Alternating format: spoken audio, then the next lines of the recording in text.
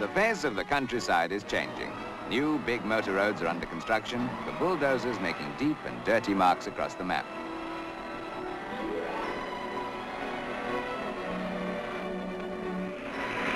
What are the map makers doing to keep pace with these breathless changes? Well, here's an instrument that actually put them ahead of the motorway engineers, the tellurometer. It works like an echo sounder, sending out high-frequency signals, measures distances of 30 miles.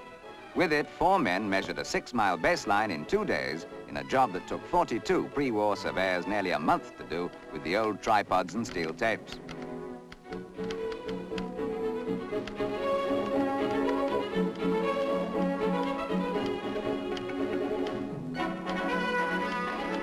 It used to take 2 men a whole year to do the map-making mathematics that these adding machines and electronic computers can do in an afternoon, with a girl to help.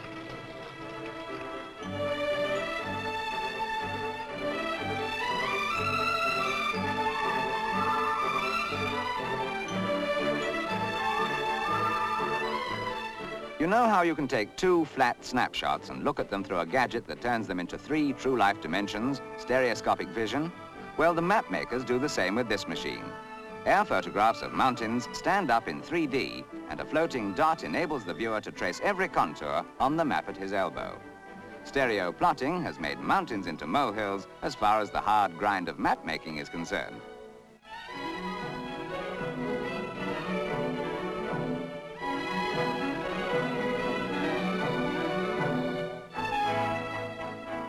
Royal Engineer officers and nearly 4,000 Ministry of Agriculture officials are working at full pelt in the Ordnance Survey to record the changing face of Britain on those famous maps 1 inch to the mile.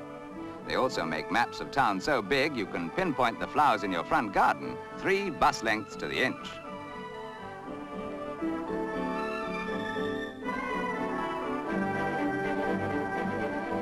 Here's how they get those squiggles which show you the height of mountains. Draftsmen trace the lines the stereo plotters made on wax-coated glass, a process known as scribing a mold. Climbing these hills would be much less work than drawing them so accurately. The hand-drawn maps are photographed, and from the negatives, a whole series of zinc printing plates are etched out. There's plenty of room for a dicky bird to fly out of this camera, and plenty of time. The exposure takes 3 full minutes.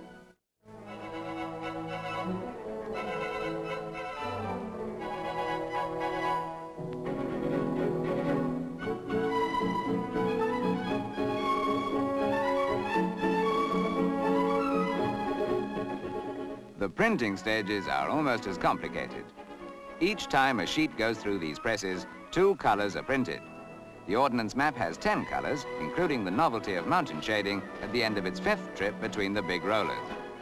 Britain has led the map-making world, pioneering almost all the new processes. Today, every new mile of motorway puts some obscure, unknown part of Britain on the map.